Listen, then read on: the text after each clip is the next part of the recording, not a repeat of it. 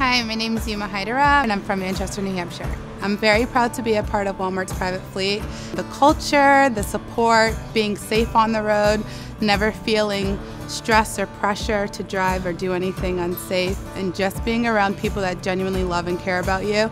I really believe that this company is above all the rest, and I love being here. It's so crazy to think that everything that goes to the stores is moved on a truck, and just knowing that I deliver those essentials to people is really important. I just love seeing nature and just like being on the open road. It's so freeing and just so peaceful. I wish I came here sooner. I wish I could drive forever. I feel like this company sets you up to retire. They set you up to have time with your family and friends. It's just like, why wouldn't you want to be here?